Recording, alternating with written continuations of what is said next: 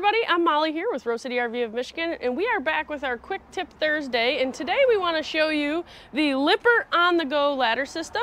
Many of you have seen the black Lippert on-the-go brackets and probably have wondered what those are for.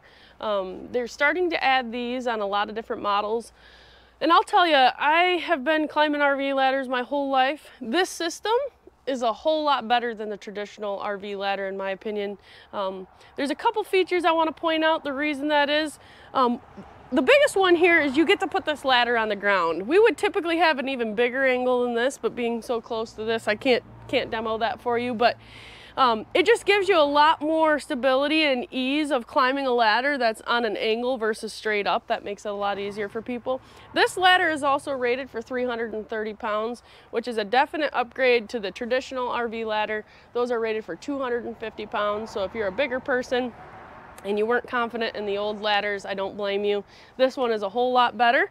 And the nice thing about this is it folds up, and we'll show you, and it's only about this tall when it's folded up, so it can be stored easily. You can take it off, move it around, use it for whatever you want. But another feature is this extends actually up past the roof, which some might wonder, why would that be a benefit? The biggest benefit would be when you get up there, you can have something to hold on to get up onto the roof and then get back down onto the ladder. So just safer as a whole, way better design.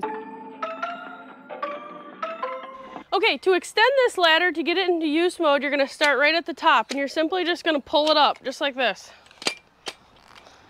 until you're at the height that you wanna be.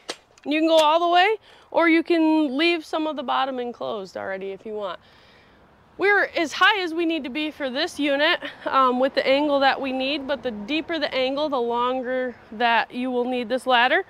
They suggest being on a 75-degree angle, so that's just an idea to keep in mind. But as simple as that is, you see, so to close this ladder, all we're gonna do is push in these little black things, and each level is gonna fall right down, like so.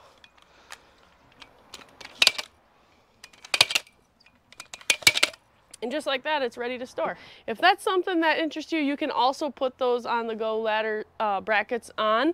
You just got to make sure you have something behind there for that to lag into. But those are a great system. We're really happy with them. We have these in stock at both locations, the ladders. We can get you the bracket if you'd like. But if you're interested in this, please let us know. We'd be happy to help you. Please like and subscribe to our channel to help see more features like this.